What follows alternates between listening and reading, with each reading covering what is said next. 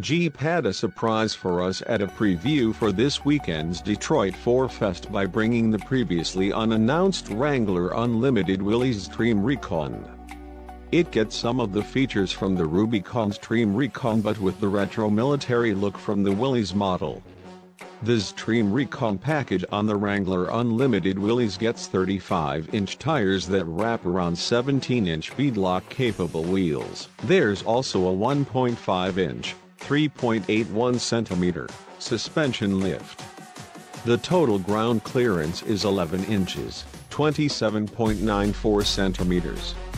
For comparison, the Xtreme Recon equipment on the Rubicon provides 12.9 inches, 32.77 cm, of ground clearance.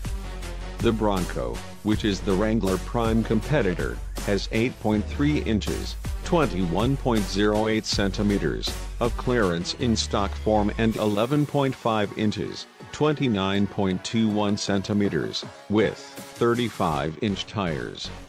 Customers still get the rest of the equipment that comes on the Willys. The SUV comes with a gloss black grille and rock rails. It's available in the Sarge green in these photos.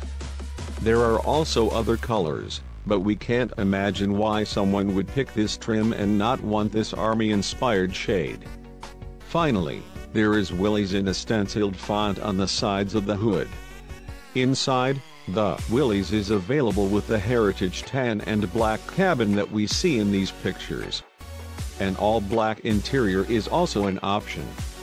The combination of the military theming, big tires, and taller ride height creates a rugged-looking rig. The appearance is in stark contrast to the Tuscadero pink Wrangler that's launching too. Prices for the Willys Xtreme Recon start at $39,495. It's solely available as the 4-door Unlimited. Buyers can select either the 3.6-liter V6 or 2-liter turbocharged 4-cylinder.